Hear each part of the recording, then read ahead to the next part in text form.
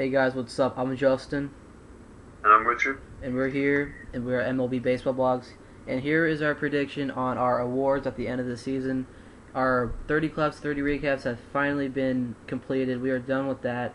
We got a couple projects we're going to be doing before Thursday's MLB starting of the season. So we got to start with our NL Cy Young today.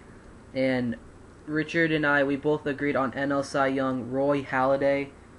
Richard, how well do you think Roy Halladay is? Where did we put him at? What record? Well, me and you agreed. We put him at a 20-8 record with a 2.48 ERA and 230 Ks. He had a pretty comparable record last year, going 21-10 with a 2.44 ERA. I think Roy has another solid year and a repeat of the National League Cy Young. Yeah, we really just talked about most of Roy Halladay. I mean, this guy is going to send these Phillies to the World Series. That's our prediction. I think the Phillies overall with Roy Halladay are going to have an amazing season, maybe 103 or 104 win season. I mean, they're going to be terrific with this pitching rotation. So that is our pick for NL Cy Young. Richard, what is your AL MVP this year? My AL MVP is a guy coming from a non-hitter friendly ballpark, Adrian Gonzalez, coming over from Petco, slugged 31 home runs. I think he reached 40 one year in Petco. I believe Fenway's going to hit 45 home runs, driving 124 to 125 runs, and bat around 320. I have to agree with that. I mean, I like Adrian Gonzalez as a player. He's a great athlete. I really have to say that Adrian Gonzalez is going to be a top competitor in AL MVP. My AL MVP, on the other hand, is going to be across a biggest rival, Mark Teixeira. This guy coming back from, he got injured in the playoffs against the Rangers last season, did not compete, I think, the last two games of the playoffs. I think this year, Mark Teixeira is going to hit maybe 34 home runs with a batting average at maybe a 2.99 or maybe a 3. I'm putting maybe a 3.14 batting average. I mean, he's going to come back and have a bounce season. This guy's going to hit 34, 35 home runs and maybe 127 RBIs. I mean, this is his year for MVP this season. All right, Richard, who is your NL MVP this season? My NL MVP, Albert Pujols. I mean, this guy's on a contract season. He puts up huge numbers every year, but I believe in his contract season he's going to put up 46 home runs, 125 RBIs, and a 325 batting average. I really like Pujols. I mean, this is his contract year. I heard that he's decided not to talk any more contracts until the end of the season. Is he going to return to St. Louis this year, or after the end of his contract? I think he will. I'm going to give it a 55 to 60% chance. I mean, a guy like him, I think he believes in get drafted by a team and developed by a team. You stick with that team your whole career. But there is teams like the Cubs who could go after him. There are the big market teams like the Dodgers. All the rumors about the Yankees probably going after him. That's not going to happen unless something crazy happens. But I give it a 60% chance he returns to St. Louis. Yeah, I like Pujols, so I hope he returns. My NL MVP is a guy who you guys might not think of this year's as MVP. I have Tulo. I think Troy Tulowitzki. This guy is my pick. You guys may think, why you have him hitting this high? I think this year he's gonna have 32 home runs and 102 RBIs and a .309 batting average. This guy is gonna lead this Colorado Rockies squad to the playoffs and a division title. I mean, this guy had 26, 27 home runs last season. This guy is very capable of hitting 30-plus home runs this season and he had 96 RBIs last season. This guy's capable for making 100, so I give him 32 home runs, 102 RBIs, and a great batting average because this guy was in the threes last season at a .309 batting average. This guy is going to lead this squad to the NLCS, and let's see if those Rockies can make it to the playoffs. All right, we are going to do our AL and NL managers of the year. Richard, who is your AL manager of the year? AL Manager of the Year, I'm going to have to go with Ozzie Guillen. He's a very outspoken manager, but I think that his club is going to make a pretty good run in the playoffs this year. Um, I mean, this is a really good White Sox team. Very high-powered offense with Dunn coming over. I think Ozzie Guillen will win the AL Manager of the Year. Yeah. Not really a huge fan of the White Sox or Ozzie Guillen, but that's your choice, and you have to stick with your choice. My my AL Manager of the Year is gonna be Buck Showalter. This guy put the Orioles on the right track last season, near the end of the season. I think it was like 6. I don't know how many ones they won straight without a loss. But this Orioles squad have gotten in the right direction, acquiring Vladimir Guerrero, acquiring Mark Reynolds, and they got J.J. Hardy, guys like that. This is a rebuilding phase for this Baltimore squad, and I think they're going to finish in 3rd place in the AL East. All right, Richard, who is your NL Manager of the Year? I'm going to have to go with Ron Roenick from the Brewers. The Brewers have reinvented their team, acquiring Sean Markham and Zach Greinke.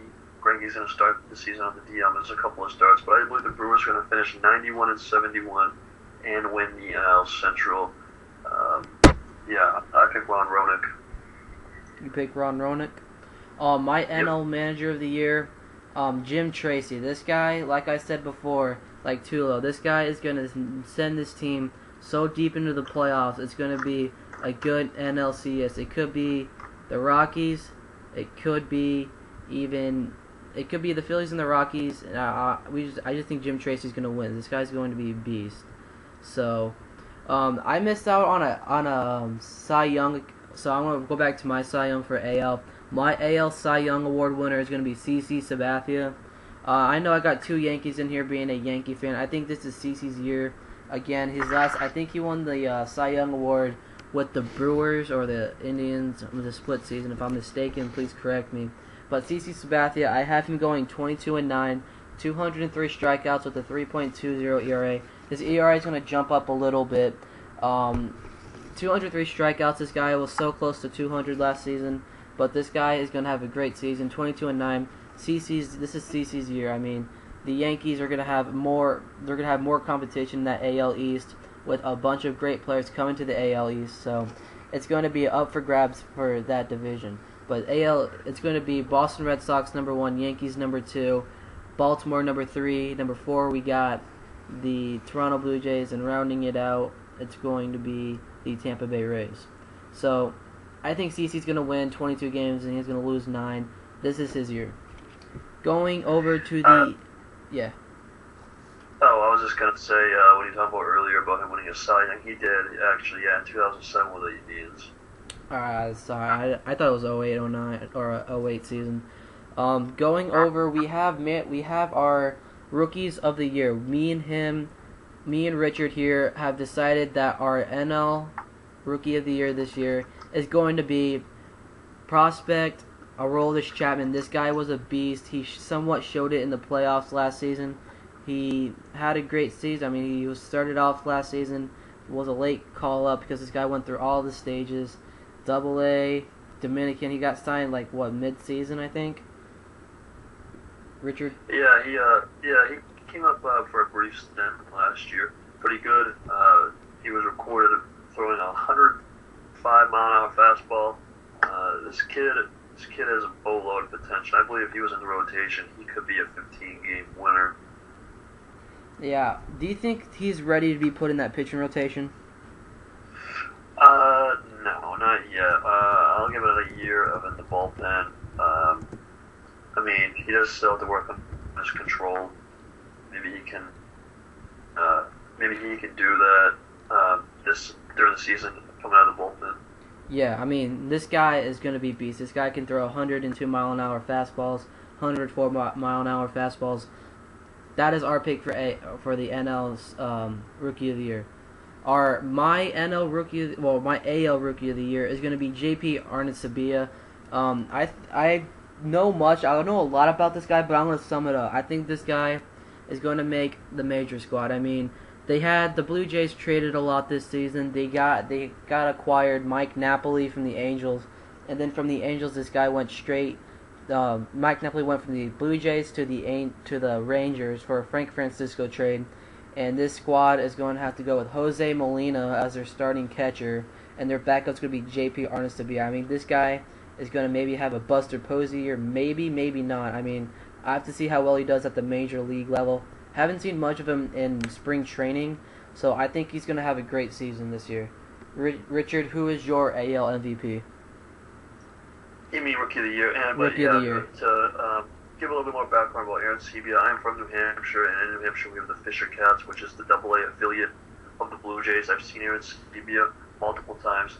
This kid, he won't hit for a high average, and he is starting in Toronto, actually, so that's even better. He won't hit for a high average, but he has a boatload of power.